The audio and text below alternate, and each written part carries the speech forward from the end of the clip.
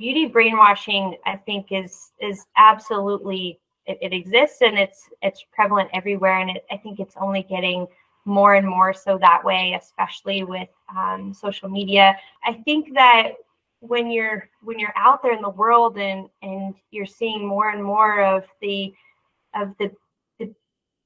brainwashing of what beauty should be, or what it should look like, you just have to be careful to protect yourself. Knowing what I know now, if I could go back, I would tell my younger self that actually, first of all, curly hair is beautiful in all of its forms. That's something that I totally see now that I just didn't see when I was younger.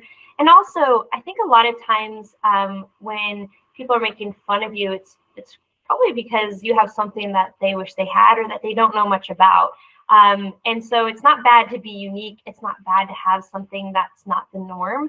And had I spent the time really embracing it and getting to know it, I probably would have found a way to style it that I actually really liked. I think I was just so afraid to do anything with it that I didn't give it the chance and give myself the chance to really understand and know it.